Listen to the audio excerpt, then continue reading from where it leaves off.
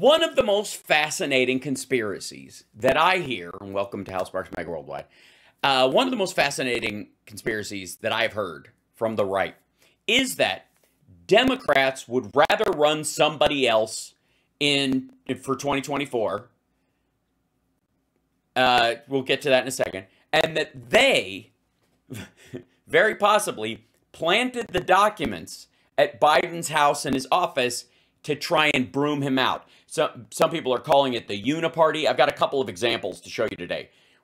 And this floated as somebody's just fart air fantasy, which is just goofy as shit. But somebody just like, well, I wonder if the Dems are just trying to get rid of him because his poll numbers are so bad. Meanwhile, his poll numbers are going up. Inflation is coming down, like right when this is all happening, so it doesn't make any sense. And he's still doing better than Trump was doing ever during this time. So let me remind you of ever. So the person, they were like, dear God, Trump's so popular. Well, how will we ever beat him? Biden, ever. He's, 45, never hit 45. So we know this.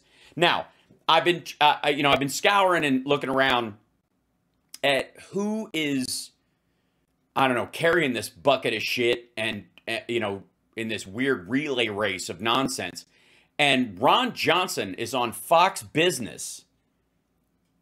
And look at the title of this. Are the Democrats throwing Biden under the bus? Is his idea. Now, never mind the fact that there's a crucial, I have a problem with this conspiracy that is singular. There is one reason why I don't know why the right would even bring this up.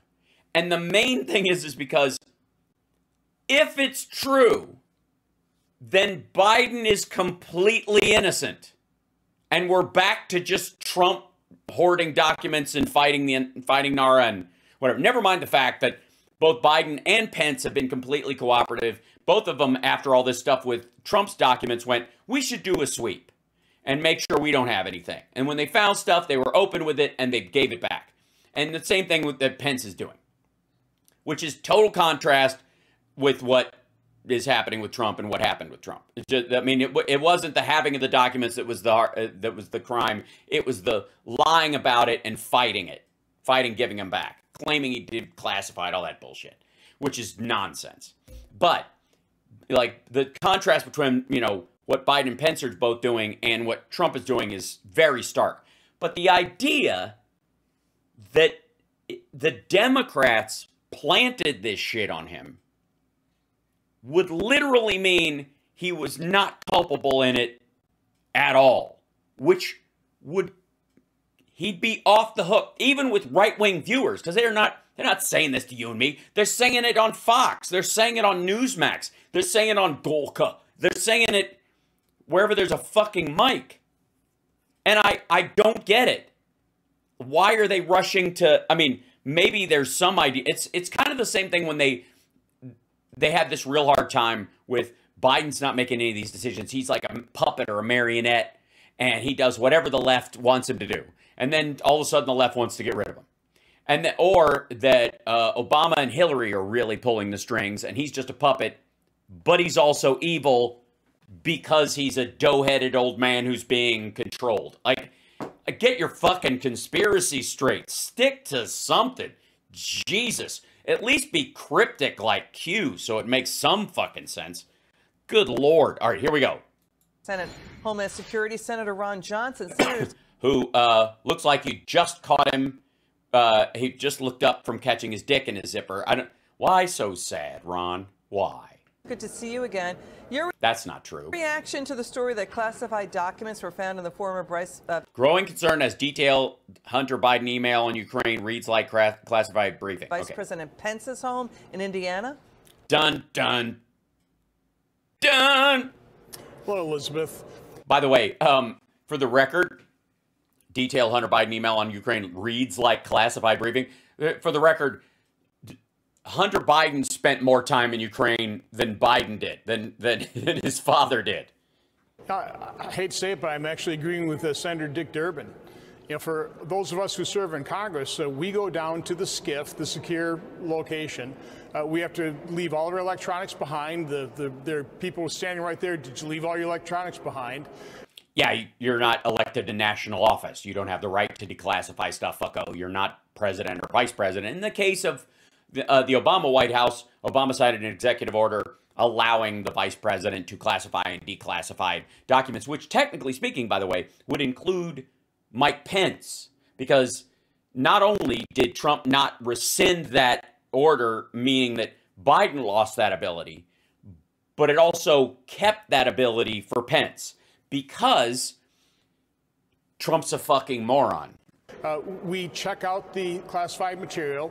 We make sure it's... Yes, and they let us have it for a week, and we're only allowed to check out 2 at a time. If we talk while we're reading, they go, shh. Check back in. It just never leaves the SCIF. And so for, I guess, the securities to be so lax in White House, both Democrat and Republican, it literally is catching all of us off guard. It's surprising all of us. You know, yeah, go ahead. Go ahead, finish. Sorry. Yeah, are you worried that maybe along the way that, like, some documents, like classified notes about your time, I don't know, on the 4th of July in 2018 in Russia, and the reports on that might leak out at some point? Is that the concern? I mean, but there are differences. You know, in President Trump's case, he had the capability to unilaterally declassify information. No, he didn't. And also, he did not. For fuck's sake, ability or not, let's be abundantly clear. Trump in no way, I don't give a fuck what Kash Patel says, made any moves whatsoever to declassify that stuff. And here's how we know. Because for a fucking year in his discussion with Nara, he never brought up, I declassify these things, they're mine. And since they're declassified, you guys could just grab another copy off the fucking servers there and store that with your own shit. I declassified. And never brought it up. After this, like when they were hit with the subpoena, they delivered a red envelope wrapped in tape, which is how you're supposed to handle classified documents in this particular environment, outside of any of these things. You seal them up. So they basically, if they fall off the boat, they float. So you can get them back. They did that. His lawyers returned documents to Nara in classified form, meaning he did not declassify those items, which means he did not in any way offer some sort of blanket declassification, okay? Didn't do it.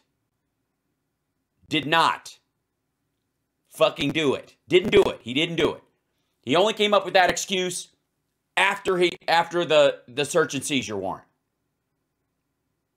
And his idea, like, how do you know I didn't do it? That's the thing. I'll tell you how. Because there's paperwork that's involved. You can't just magically wave your hand, because there's got to be a paper trail of some sort. Again, and the example I give is the president, during Trump's time, he and Kash Patel are in a room full of classified documents. Trump keels over and dies right there on the spot. Kash Patel's the only one in the room, and he's walking out of a room carrying a box. The president died, and they went, what do you got in your hand? He goes, it's just a bunch of stuff. He said it's declassified. How do we know? Well, he said it before he died. He said, yeah. He said, just said he did. How do we know? Well, he said it. That's why. That's exactly why. Are you out of your fucking mind? It's just stupid. So, anyways. Vice President Pence obviously wanted to have this looked into. Yeah, he totally did. He wanted to have it looked into, and by it, he means his home in Indiana. It certainly seems like you could have your office packed up and moved over, and I've got a lot of records as well. Yeah, Biden wasn't that way at all. Yeah, Biden, it's totally Machiavellian. He did it on purpose. He's being very sneaky, and you can tell by his interactions with Nara and with the FBI and the DOJ. He's like, yeah, go for it. Make a special counsel, look into it, cool. Unlike Trump, who again fought it for over a year, never brought up that the items were declassified ever at that point until after the search warrant came through and they found shit, and he's like, oh, fuck, yeah, no, that stuff? All of it. I just magically said when I walked down the stairs that it's magically declassified. I think with President Biden, it's Senate records, it's Vice President records, and I think what's really interesting. Also, by the way, for the record, Senate records. If there's stuff out of the skiff from the Senate, yeah, have at it. However, when he was vice president, what do you think the chances are that because he was spent time in the Senate, he was looking at things from a couple of years ago and he went, hey, can you get me this information from 2013? Because we're looking at what's happening pre and post, Russia invasion, that kind of shit. The idea that he would have stuff based on the timeline. Like, who were we talking to at that point? Because there was a guy who said this. Get me the records on it. It's like, it's not weird at all. Even during his time as vice president. That he would go back. Yeah. Sorry, the mic pops are getting to you. I'm sorry. Hold on one second. I will see what I can do. Check, check. There we go. Is this email that's now being reported about on April 13th. This is 3 days before Hunter's business partner Devon Archer meets with Vice President Biden in the White House before he goes to Ukraine. And it's just laying out all the information that we would get in, oftentimes secure briefing on a country that we're traveling to. Well, this would be against the It's also everything that was in the fucking news. law, right? All right, so this email from Hunter Biden's laptop, Miranda Devine found it. And to your point, it goes to Hunter's business partner, Devon Archer, about a week before then Vice President Biden was going to travel to Ukraine. It was about how to cash in and make money off of Ukraine. It's classified information about Ukraine, Senator. It's got 22 detailed bullet points. And so wouldn't it be against the law to have this information? When you read the email, it sure... By the way, this looks like shit from the RAND Corporation. We've seen these reports before. They're posted on fucking line. It does sound like a classified brief. It does. It sounds like it. It so sounds like it. It sounds like it's so professional. Like, I thought he was all cracked out. I would think it would say there would be like, wouldn't they type his like coughs in? Briefing. Well, if it was classified, yes. What I can say about what I read is, again, we get these scene setters all the time as we travel overseas. This is a lot. Yeah, when's the last time you went? Was it just that time when you went for the July 4th trip to Russia with no note takers present in your private meeting with Vladimir Putin, which you still won't talk about what was said? A lot more detailed, has a lot more information than anything I've ever seen in a scene setter. So it wouldn't surprise me at the time that might have been classified information. But again, what it at the time, it's stuff you'd see in the New York Times. Lays out is exactly how the Bidens profited off their family name. I mean, No, it fucking well doesn't. They were basically, Hunter was laying this out for Devon, who was going to be meeting with his father, going to be meeting with officials from Burisma, basically showing them, you pay us millions of dollars, this is the kind of information you're going to have access to because of our connection to the vice president. I mean... By the way, I was talking this morning about Apple, my Apple phone when I was in China. If you're going to any place, any foreign country where you're going to spend any length of time, and especially if it's a place that has like sketchy politics, get a fucking burner phone. Nobody's that stupid. Just, of course you're going to have one. Your real one from home, as soon as you land, if not before, shut it off and leave it off. Is just sleazy. It is corrupt. It's apparently well-informed and material to his job. But this is what Chuck Grassley and I have been warning the American public against for 2 years. But the main... Yeah, that's that 1,000-paper fucking thing that they put out, the report, which was just all of Chuck Grassley and Ron Johnson's little papers all like stapled together. Mainstream media is basically ignored. Yeah, because there's no there there.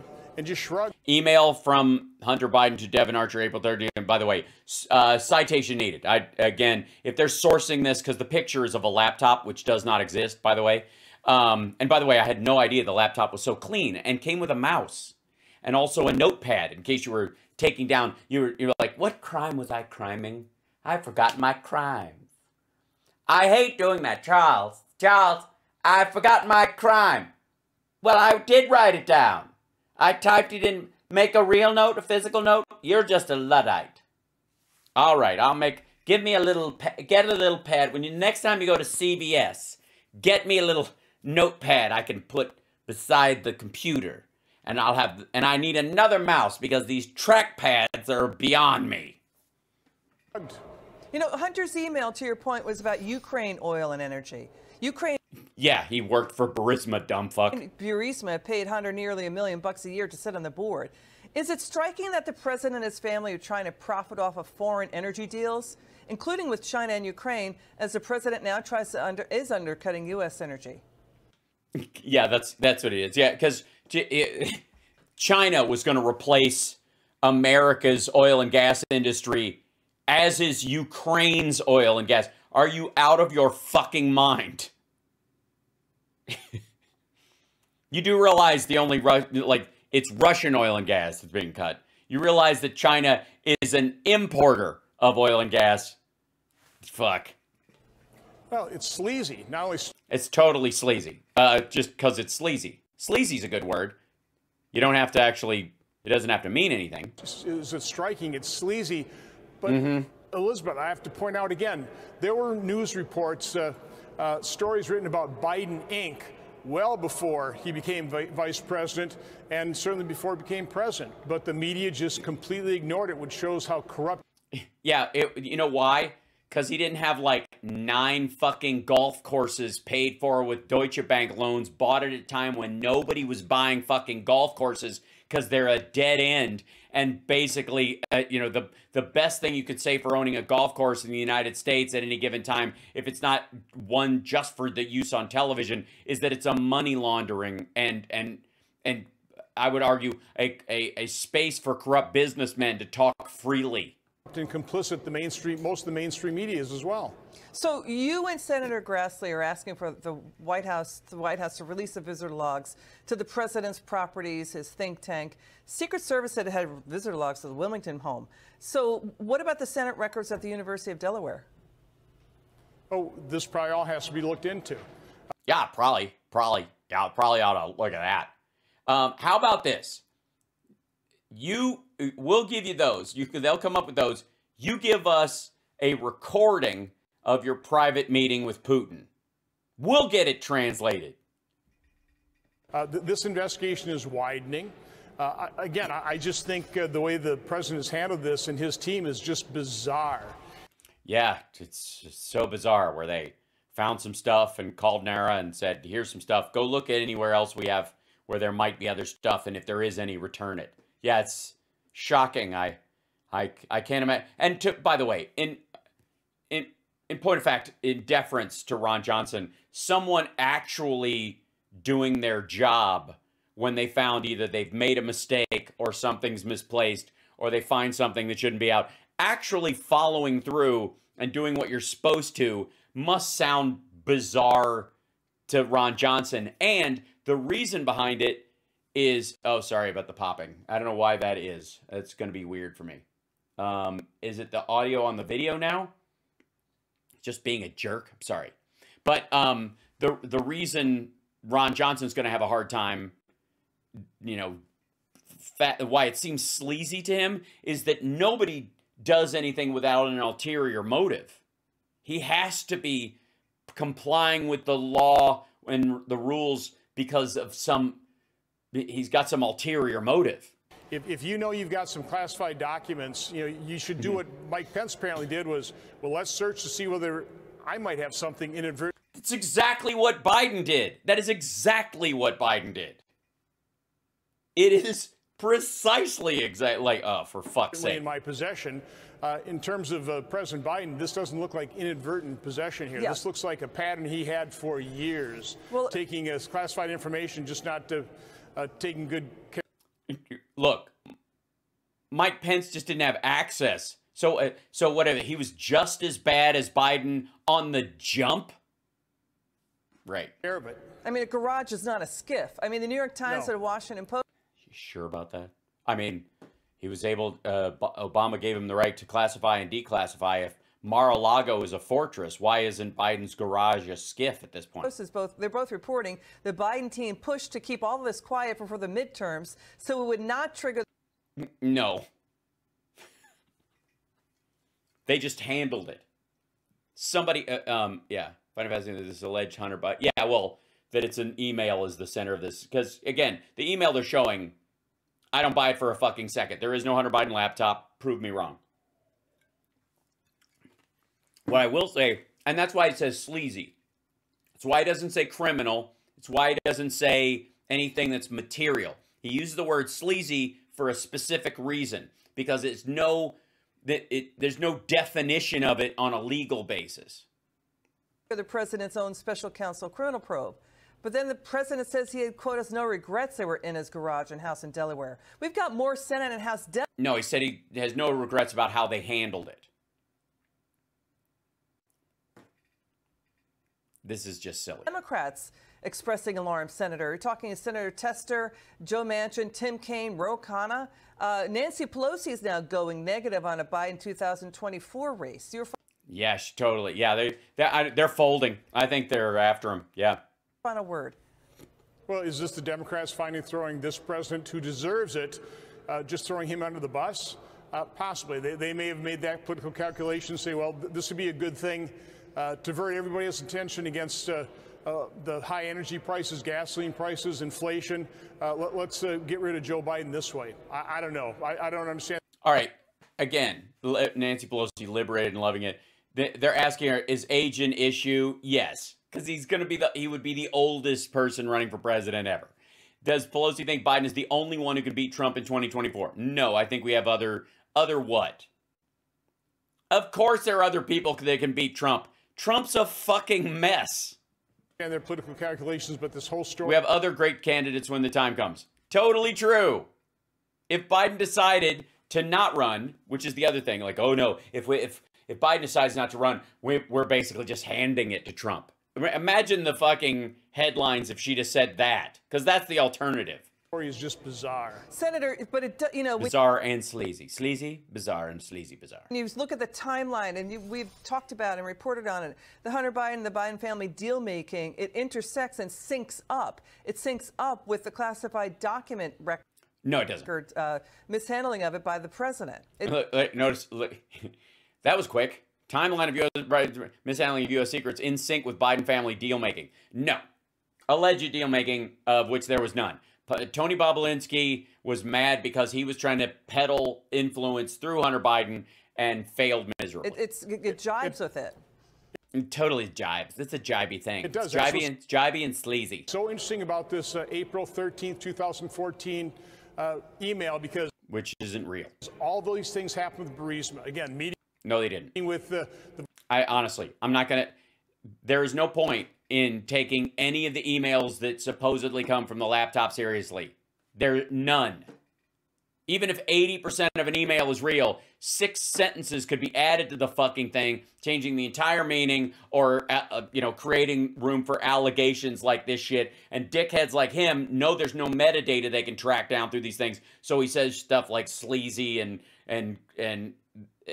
he could just skate on it, because it's not going to actually turn into anything. None of the stuff that's allegedly from the fucking hard drive named laptop is ever going to see the inside of a courtroom. Yeah. The vice president in the White House, the appointment of Hunter and Devin to the board of Burisma, all this stuff happened in April of 2014. It's way more than a coincidence. It's weird. It's way more than a coincidence that Russia hacked Burisma right before Trump ran for office, and then again. So, got it. Senator Ron Johnson, thanks for joining us. Yeah, thanks for joining us. It's so great.